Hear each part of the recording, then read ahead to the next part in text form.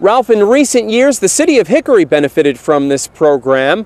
Yesterday, the EPA selected 144 communities nationwide, including 11 here in North Carolina.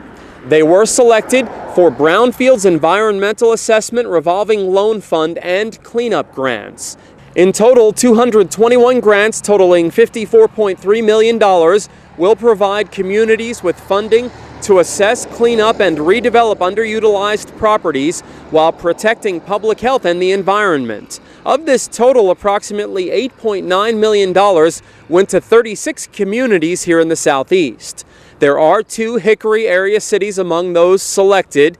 Lenoir will receive $300,000, with $200,000 to be used for hazardous substances and $100,000 to be used for petroleum.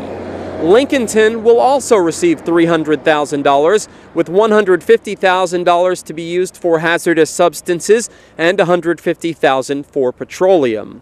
Also chosen to receive grants here in North Carolina were Salisbury, Columbus County, Durham, Kinston, the Winston-Salem area, Robbins, Siler City, Spring Hope, and Washington.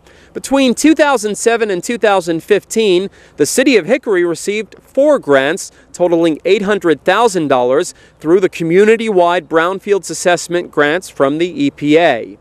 There's more information on the most recent round of grants at our website, WHKY.com, including information on how the money will specifically be used in Lenoir and Lincolnton.